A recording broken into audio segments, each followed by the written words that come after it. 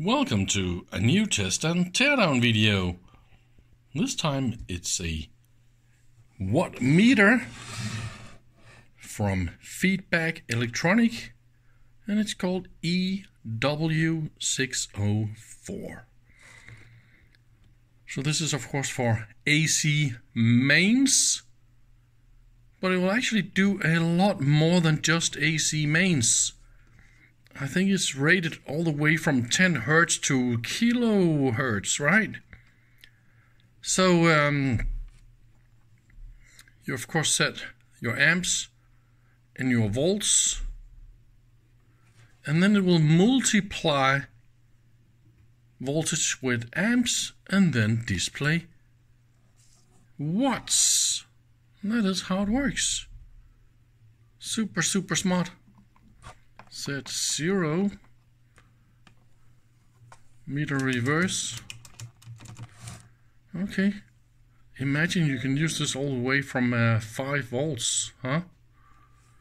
And amps all the way to 10 amps. Ooh, that is tough to...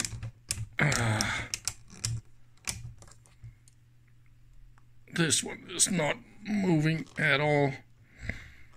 But that's actually the range I need anyways, but okay, I need to open and clean the contacts first. And I actually read the manual, so they say something about you pull the handle and turn the handle, and then when the handle is pointing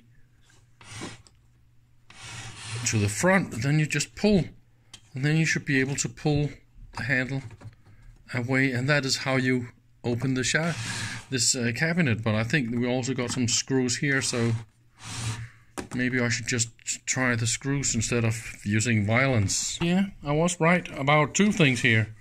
Well, the first one was not to read the manual, because the manual say you just pull. That is not true. You're not able to pull. I don't know, you need to pull insanely hard to pull off this. Maybe you could have done that, but I had the idea of sticking in a screwdriver and then just click it out. That was so much easier. And then you access those 2 hidden screws. And then it should work, right? So yes, that worked. We are in. And the big PCB is mounted at the top, and that prevents us to go down to the switches, and everything here is directly in the PCB, and that is a very good way to avoid wires and stuff in production, so that is not so bad. So that will be the mains input and a power transformer to power everything. There's a nice isolation barrier between mains and all the secondary stuff. So that is how it's done. Well, I need to take it out of the cover entirely. Oh yeah, by the way, did you see that one? What do you think about that track? In the middle of the picture right here. Isn't that just beautiful? What is going on?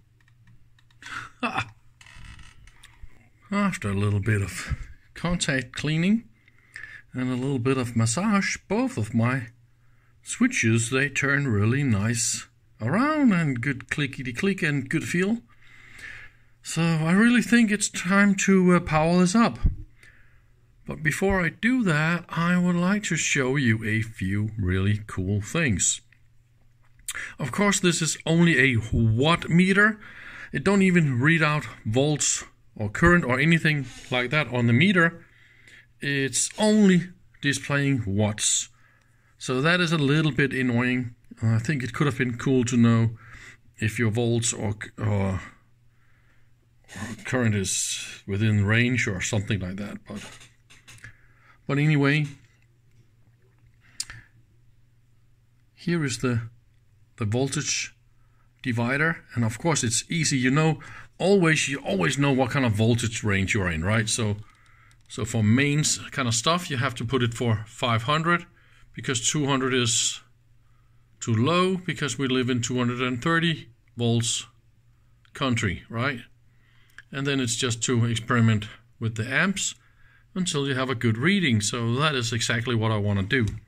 But I want to show you the amp sense circuit. So of course the red wire here just goes directly through the two red. So current is that one. The black one here goes to the sense resistor and then to a 10 amp fuse and then back to the other terminal. So far so good, right?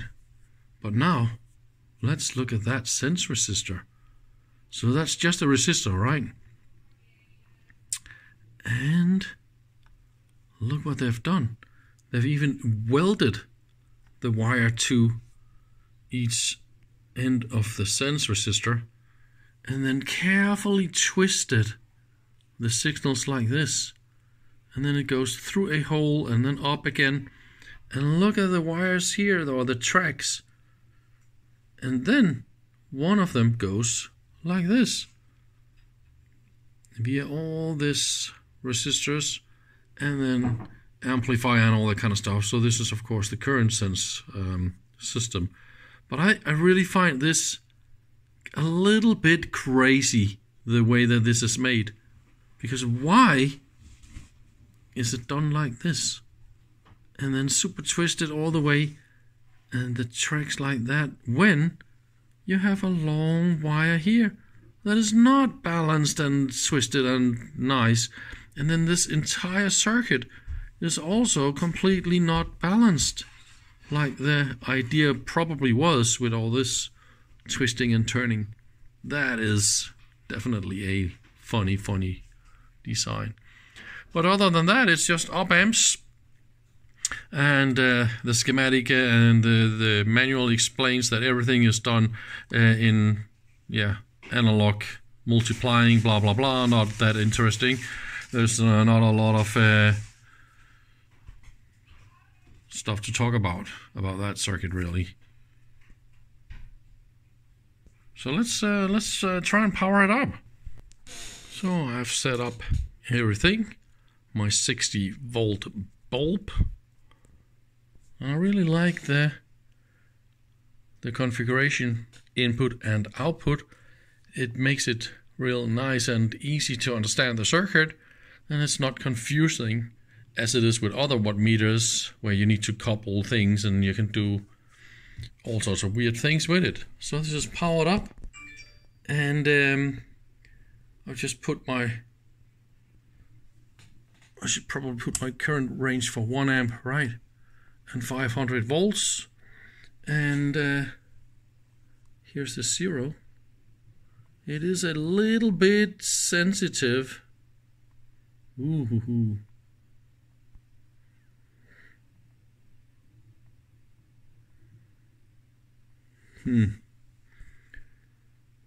So how do you see this watts? But it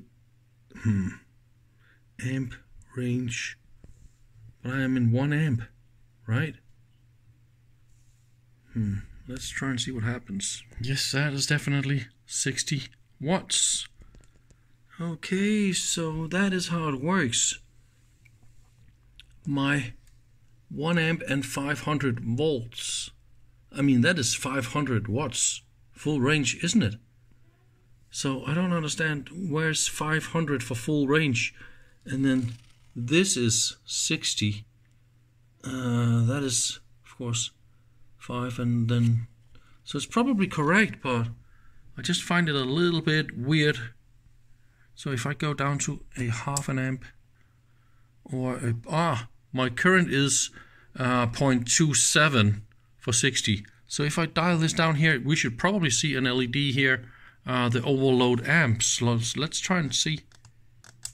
No, that is weird. We don't see overload LED here, because as you can see here, my current is 0.27 amps. So why don't I see? I don't understand that. And here is my 60 watts. So I think it works, but you really need to know what kind of watts you're using, because it's complicated, isn't it? I think I managed to figure this out.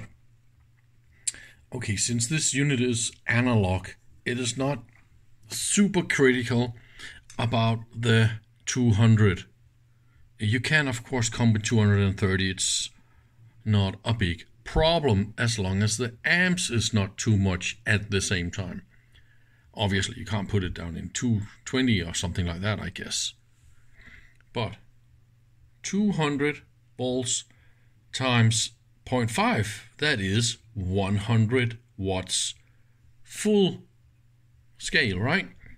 So if this is 100 watts, this is about 60 watts. And now it makes perfectly sense. It works, of course, right? So yeah, definitely it works. It was a little bit weird with the voltage. I had the idea I could be in that range, but I think the overload is a thing. So what you do is, we can also demonstrate what happens if I go down one more. See? That means I'm not following the rules. And then I go back. And I think it is the same with the amps. Yes, here we go. Then there's an overload here.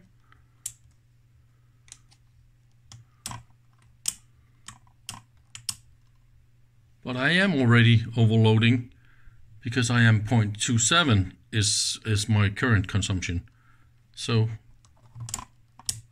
it is a little bit funny, isn't it? All right. Thank you very much for watching. That was it. See you around. Bye bye.